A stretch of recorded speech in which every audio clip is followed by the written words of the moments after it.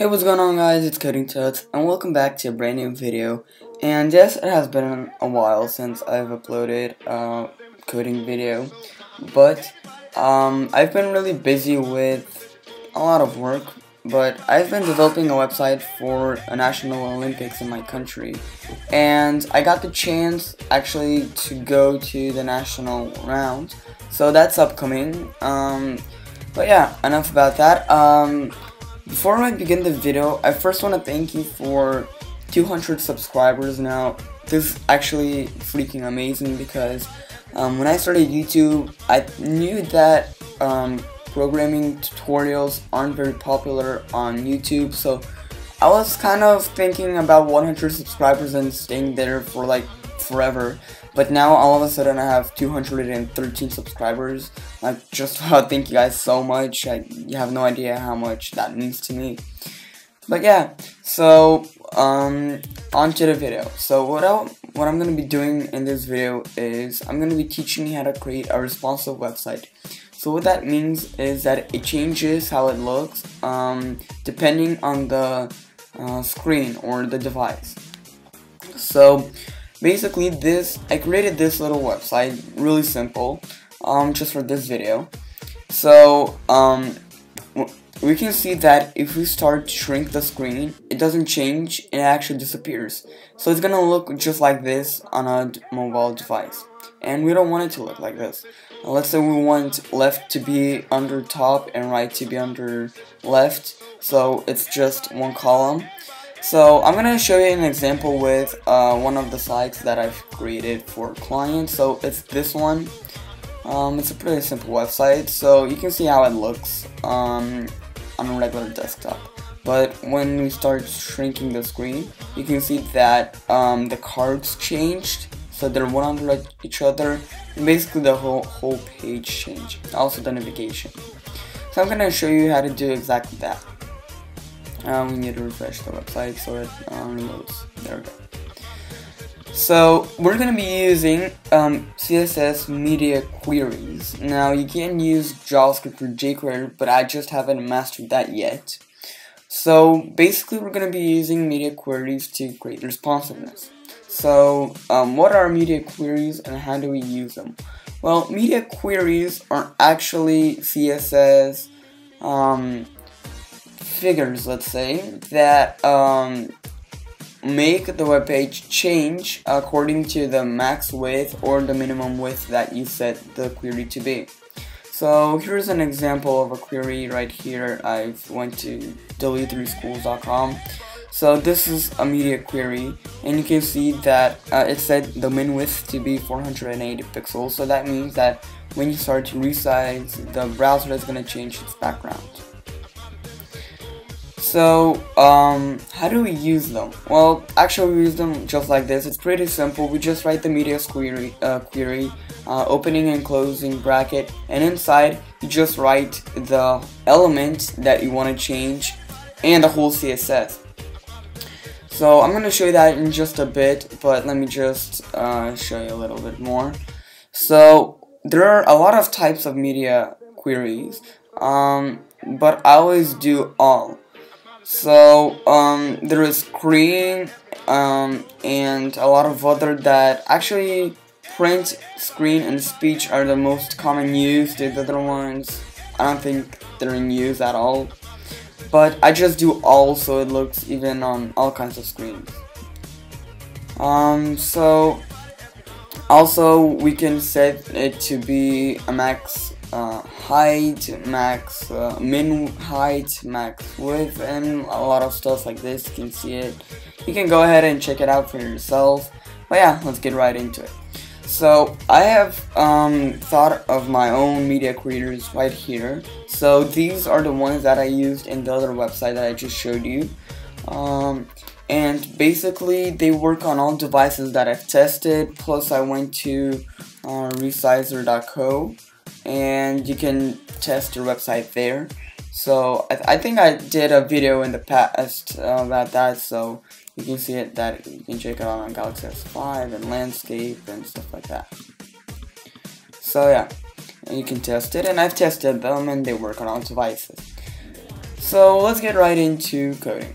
So I like to, some people actually like to do it to create the media queries in a separate CSS file, but I like it to be in the CSS file that I've created for the main styling of the page. So I always like to do it on the bottom, so I'm just gonna put a comment, media, start of media queries, like this, and actually no end. So now I'm just gonna, actually before we started the media queries, I forgot to mention one thing.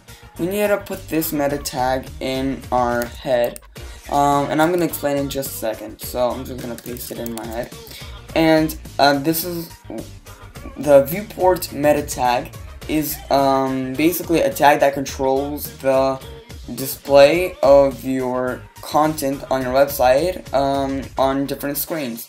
So you can put on width equals 500 pixels when it's viewed, so actually the width of the main body is 500 pixels. Initial scale 1, that means that when the browser is loaded, the scale is going to be 1. On the mobile device it can be 10, so it's going to be really zoomed in. And user scalable equals no. Well, I set it to no because I don't want people like zooming and scrolling on the side of my website, because it might mess up things with those CSS media queries. So I just set it to no. You can set it to yes, but it's your opinion, it's your choice. So let's get right into the media query. We're gonna jump right in the CSS, and I'm just gonna go ahead and copy this.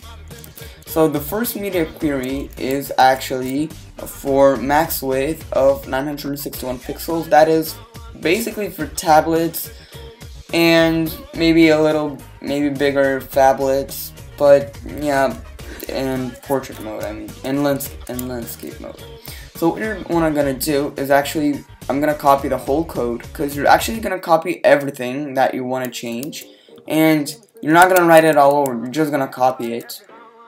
And let me just tab it in a little bit so it looks better, like this. And now it looks way better. And even if you want the body to, I mean, you can remove the body, but I'm just gonna add background color of, let's say, green. No, actually, light blue. Even if I just want to add one thing, I can't remove the whole other things. Like, let's say I want to change, actually I'm going to show just a little bit, but yeah, I'm going to refresh the page, and now you see when I actually resize the page, it changes to light blue. So this is perfect, but I'm going to remove it because I don't want it. And actually I can go ahead and remove the whole body because I'm not going to be changing anything of the body.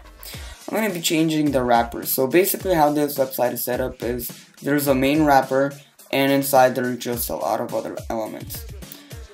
So I'm gonna change the wrapper. So let's say I want to have width of 100% and a height of let's see, so 100. So this is 100. Then it's gonna have 50. Then 100. So 150, 150, 250, 300, and 350. So 400 pixels actually.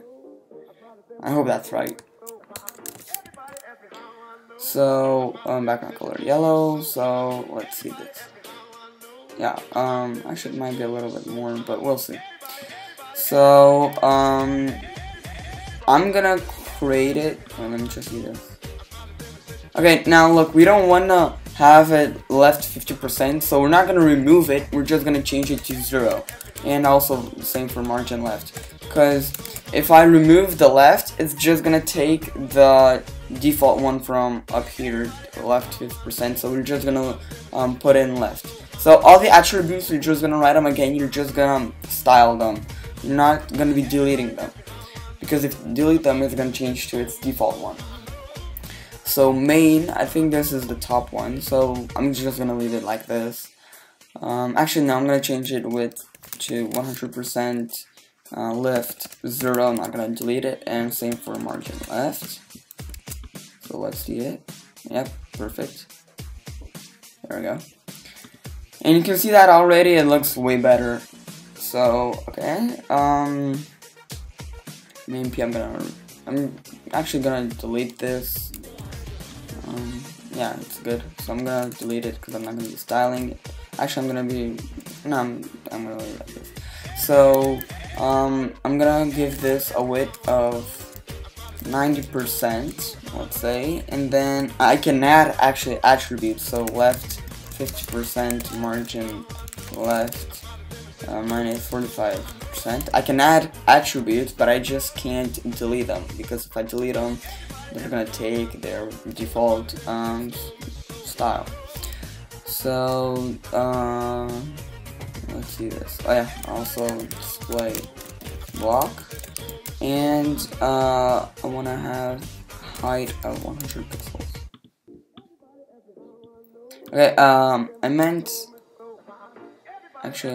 width of 100%.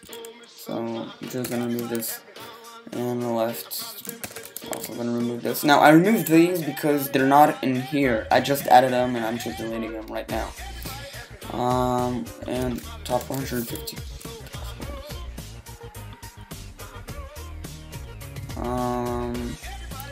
You know, I don't like the width or the height, because the height is supposed to be 100%. I mean 100 pixels. Okay, now this looks good.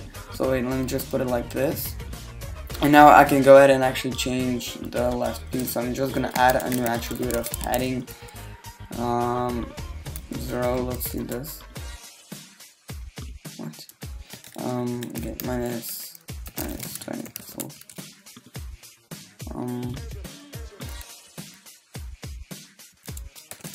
Okay, I can remove this so I can put in margin top minus 20 pixels. 20 pixels. Oh, sorry about that. So 30 pixels. Let's see this. Actually, let's put it in 25. There we go. Perfect. So now you can see that they're one under each other. Now I'm gonna do the same for the right. So, oh, sorry. Alright, so position absolute, there we go. Width is actually going to be 100%. Height 100 pixels. Top, it's gonna have a top of 300 pixels, like this. Right 0. Okay, that I'm gonna leave it like this. So now they're one under each other, and this is actually exactly what I wanted to do. So I'm also going to change it to margin. I'm going to change the paragraph, so margin top 25 pixels. There we go. So now it's going to look like this on devices that have a minimum width of, a maximum width of 961 pixels. So this is actually really good, because if I view it on a phone, it's gonna look like literally like an application, which we do. And so yeah, this is actually perfect for mobile devices. And you can actually put all of these. Actually, I have put all these in other in my other website that I showed you earlier. But yeah, so according to what the max width or the minimum width you want it to be, you just put in the media query you want. You can create your own media query, like let's say a minimum width of 1000 pixels. So that's basically for huge desktops. So not huge, but like normal. Actually, 1000 pixels. No, actually, this is for a regular laptop like mine, like a 15-inch laptop. So yeah, I'm gonna show you how important the viewport tag is. So when I remove it, look what happens. Oh, well, actually, it works. So sorry about that, never mind. But because we're on a desktop, when we go and view it in mobile device, if there's no viewport device, it might look very, very messed up. So yeah, sorry for the long tutorial. I try to explain it as good as I can. Hope you guys enjoyed, and if you have any questions, make sure to leave them down in the comment section below. I always try my best to respond as soon as possible. So yeah, hope you guys enjoyed, and actually before I go, I hope you got I want you guys to leave a recommendation for a video down below, because I really don't have a lot of ideas of what I should record. So yeah, hope you guys enjoyed, and I'll see you in the next one. See ya.